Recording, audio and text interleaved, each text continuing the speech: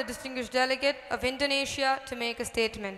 Madam President, let me begin by congratulating you on your assumption to the presidency of the 71st session of UN General Assembly. It's a great honor for me to stand here and share Indonesia's perspective on this year's General Assembly.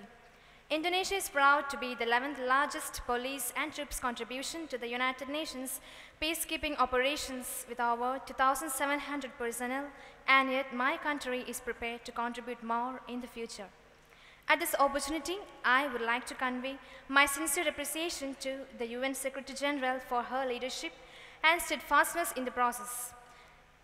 Sectarian conflicts, including the threat of ISIS, continue to threaten political stability and cause a multitude of humanitarian crises in the Middle East, especially in Syria, Libya, Yemen, and elsewhere.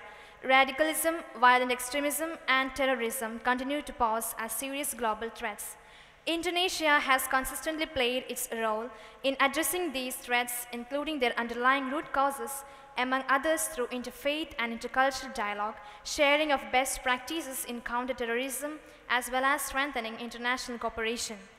Indonesia has also set successful example in resolving conflict through dialogue and peaceful means.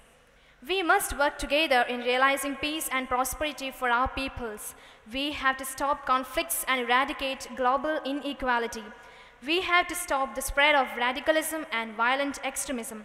With regard to Palestine, we must ensure the realization of the SDGs in a timely manner. Finally, let me conclude by stating that the world today relies on the UN to create world order and peace and equitable prosperity, to guarantee security for the global community, and to fully implement the principles of human rights as enshrined in the UN Charter. And for that purpose, the UN needs all the support from each and every member. Thank you.